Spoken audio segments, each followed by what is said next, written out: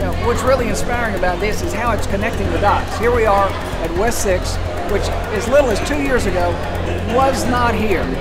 And it shows the creativity and imagination, the vitality of our city, but especially the spirit of our people.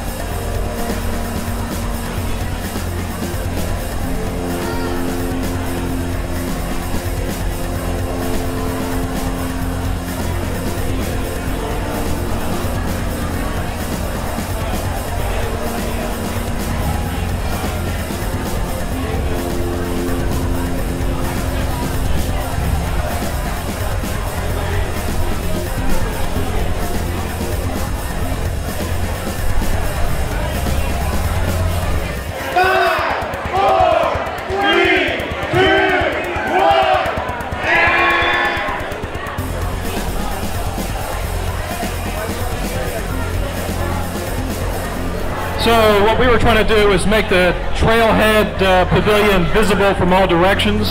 So we created a very open space with a lot of rhythm. So we've kind of addressed the linear nature of the site and tried to have a lot of access and activate Main Street. So what you see is we wanted to keep the connection between Shore Street and Main Street visually open. It's pretty minimal on the outside, but pretty crazy on the inside.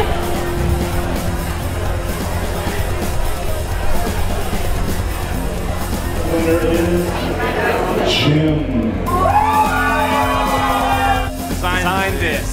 Design this. Design this. Design this. Design this. Design this. Design this. After that crazy hour, it's good to have some relief. We'll hang this up proudly in the office until next year. Until next time. Yeah. We raised a lot of money for Habitat for Humanity, and that's what it's all about. It's a cool environment. You've got people walking up to you that you don't know, like voting for you, like enjoying what you do on your design. It's really frantic, so it's crazy at the time, but Habitat made a bundle of money. Habitat and Fate Alliance made a bundle of money. Absolutely. So that's what it's really about. I felt good. I felt like we did a really good job, and then in the end, it was all for charity, and the more money we could raise for Habitat, the better. So it was all for a really good cause. Yeah. So we're excited. I think it's a really great exercise. It's something really cool to be able to come out and do this with other firms we don't ever get to work with, and be out in the public and drink beer and whatever. So yeah. I would have liked to have won, but in the end, it's for a good cause. And yeah, sure. That's the story.